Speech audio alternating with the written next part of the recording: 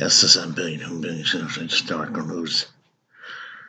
They destroyed Palmyra, blew up the archways, blew up temples, mosques, buildings, churches, anything they could blow up. Roman leftover, Roman statues, Roman land, Roman archaeology, all destroyed.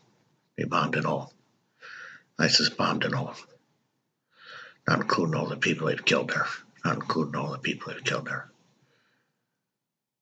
How many amounts of bodies are they going to find in this town? How many amounts of bodies are they going to find in this town?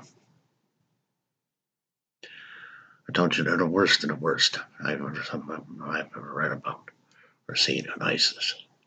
These people are cold-blooded, non-empathetic killers, slaughterers of human life, human belongings. There's no pity. There's no pity for these people. There's no pity for these people.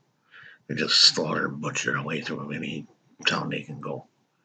They just slaughter and butcher their way through any town they can go. That's why they have to be cordoned off and stopped here.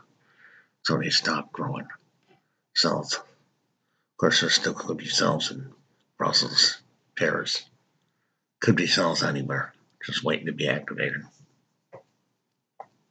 It's a sadness even life, but it's a reality. They destroyed Palmyra. Syria says that they're going to rebuild it. A lot of rebuilding to do there. I have no doubt that they will. It's because it's historical.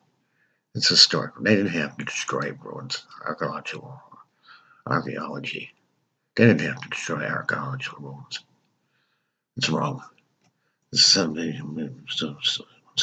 billion human beings historical news. Thank you for watching.